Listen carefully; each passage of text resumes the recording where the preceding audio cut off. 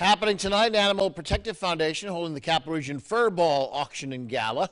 The event at Rivers Casino, raising money to help the APF care for pets in need. Our News 10 ABC Chief Meteorologist Steve Caprizzo right there, petting the dogs and emceeing the event. A new program called the Pet Safety Net will help the pet owners who are going through a tough time.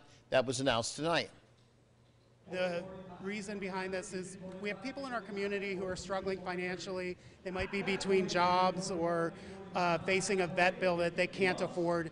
And our hope is we'll be able to get them to pay what they're able to pay, get veterinarians to hopefully reduce their prices a little bit, and this program is going to fill in the gap.